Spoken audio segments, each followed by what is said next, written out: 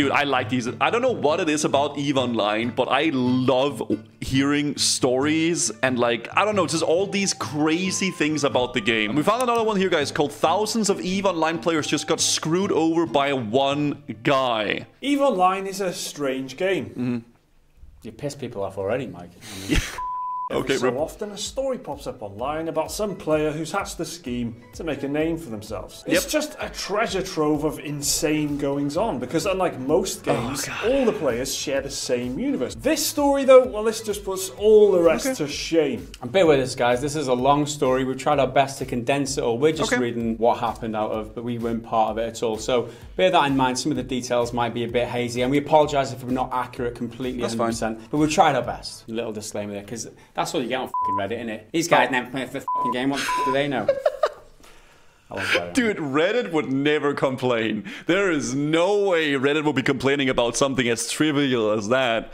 Tiny Violin went to Eve. Okay, so you think Tiny Violin, like the Nax Ramas, the fifth horseman, is like a like you think that's much? The things that we have seen and heard about EVE Online, it is like, it is way more crazy than that. It's absolutely ridiculous. People spend like years on it. You do, Guzu. For those who might not know, EVE Online is a space-based MMO where players build ships, trade goods, and can even get elected to in-game governments. It's famous for the intense amount of dedication required to play the game at a high level, with some players comparing the experience to having a second full-time job. EVE is basically its own living, breathing world at this point, and in the I mean, dude, it's crazy, man. We said this, we've talked about this before as well, man. Dude, people go into EVE Online, they already have taxes IRL, they have, you know, like all the different kind of responsibilities in their real life. Then they go into EVE Online and then they just multiply all those responsibilities by like 5, because it's just way more extreme within that game too, right?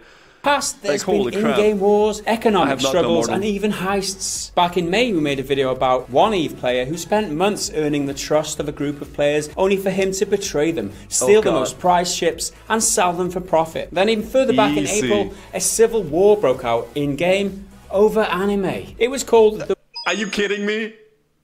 Are you kidding me? Over anime. The weebs got to them, man. There's no shot. The Weeb War, and the community split into 2 factions, those who liked anime and those who didn't like anime. This newest story though sounds like something straight out of a Tom Clancy novel. It's full of subterfuge, espionage and betrayal. Now it all began with an alliance called CO2, who are one of the most powerful groups in the game. Or they were one of the most powerful groups in the game, which is a bit of a spoiler. One of CO2's highest diplomats, yes that is his real title, called the Judge, was responsible for running CO2's Keep Stars. Dude, some of these guys, man, they must have the biggest egos. They must be some ego Andes. If they're in this game leading like a literal fleet of people in a universe, they must...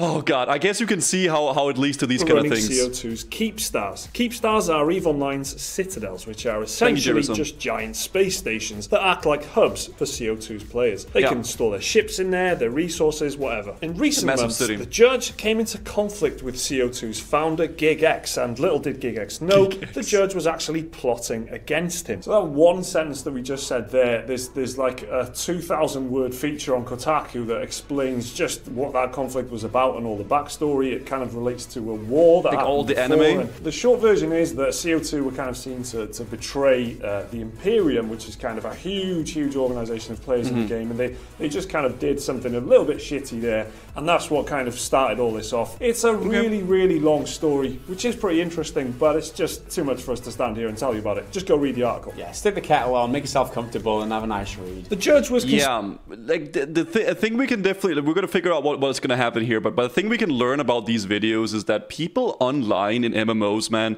you can't trust anyone. All right, even if you have been talking to someone for literally years, your best buddies, you're hanging out on Skype every single day, they will turn on you and they will betray you. Doesn't matter how many scribbly IO games you have played together, they will turn on you. Conspiring with Goon, Swarm and Test, 2 vast enemy alliances of players who had some beef with CO2. The alliances convinced the Judge to turn coat after they all met in real life to discuss business within the game. The Judge then put his master plan into action. This looks like they look like a gang or something. They're like doing like gang signs. They have like a little banner. What is this?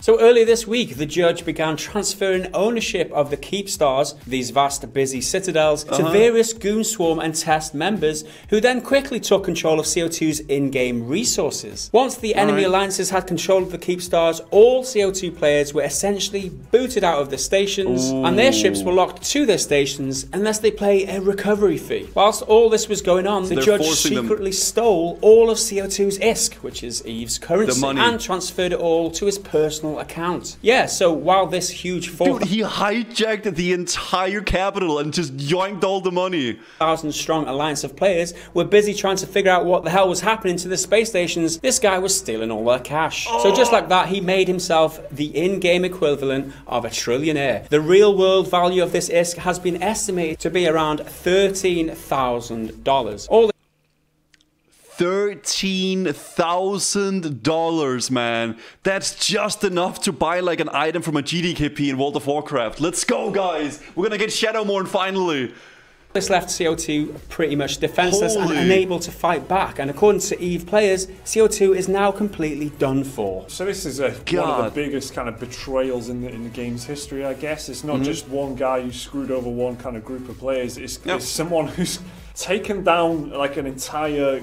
Like an army. Essentially, guilds, like if you can compare them at all to any other MMO, they're just massive organizations of players. He just completely disintegrated one of those. So one guy versus basically like a massive juicer guild. 1,000-strong corporation, just like pretty much disbanded. You know, it's not disbanded completely, but it's taken it down, ripped it of its assets. It's like a coup. It's not a war. It wasn't a huge battle or anything. It's a guy who just kind of flipped the switch basically, and he had the keys to the kingdom. This one guy had the control of. Maybe I'm crazy, but that's actually not a lot of money to make yourself a complete pariah in your main hobby. Well, they're just like transferring the money to like real life currency so you could like see how much it really is.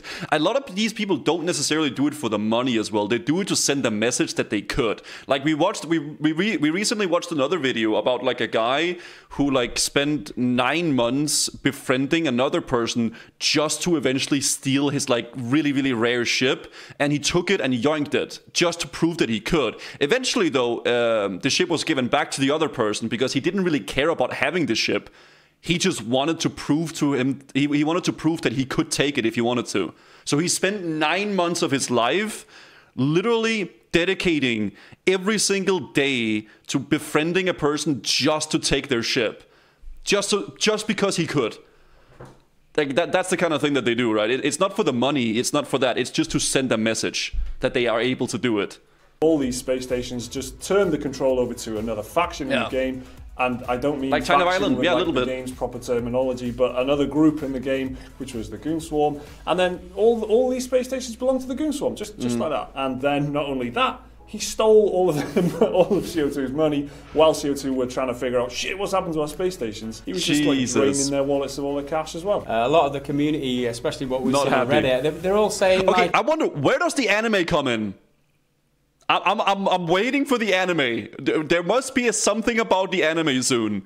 Well, this is what happens when you give one guy like so much responsibility for assets in your corporation. This is what's going to happen, which I think is a bit harsh. Yeah, there's a bit harsh. Sympathy. And this whole thing came about because of like this EVE fan fest, right? That happens every single year in Iceland, is where like all the corporation leaders get invited to this fan fest. So apparently, when this was going on this year, they had a secret meeting. The Goon Swarm like leader had a secret meeting with this the judge guy, and this is where this plan was hatched out. So you know, it's like corporate espionage and on a higher level.